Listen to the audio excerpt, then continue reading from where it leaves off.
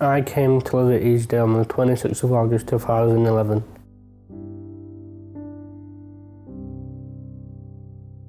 I felt nervous, anxious, depressed because I wasn't used to Easdale. So I was nervous at first, but then I sort of got used to my surroundings. Well, I was nervous but excited because obviously it's a change. Yeah, I was worried because meeting new people for the first time is very scary. I want to like them and I want them to like me as well. At the start, I was very anxious about settling. For a couple of days I couldn't sleep. I was a bit worried because I didn't know what it was going to be like. I just thought, am I just going to be lonely? I didn't have many friends to talk to.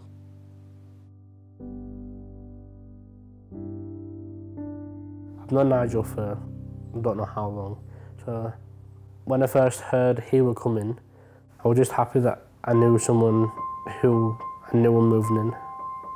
I'd wake up, get my breakfast, probably play a few games, probably go to play a bit of football. We do sometimes do other activities, like pool and snooker.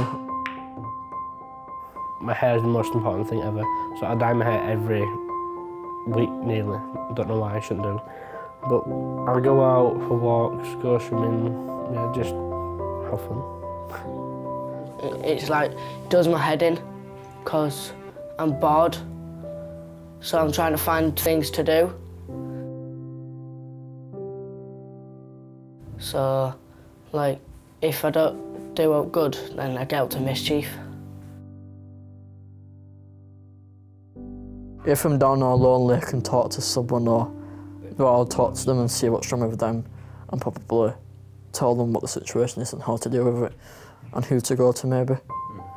Just try and calm yourself down, go to your room if you need to, or just tell an adult.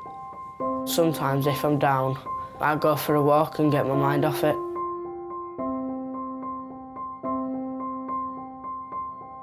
Currently I'm working as a trainee chef in a professional restaurant once a week. So I do my college hours and enjoy it here. My dream job is to be a Ferrari salesman. I'd like to work in customer service, yeah. Now I've left Easdale and I moved literally down the street. It's my own place. So I get support, but not as much as I used to.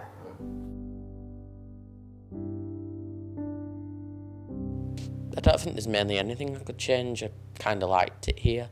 I've had really good positive memories, really, that I'm going to cherish for the rest of my life, so obviously.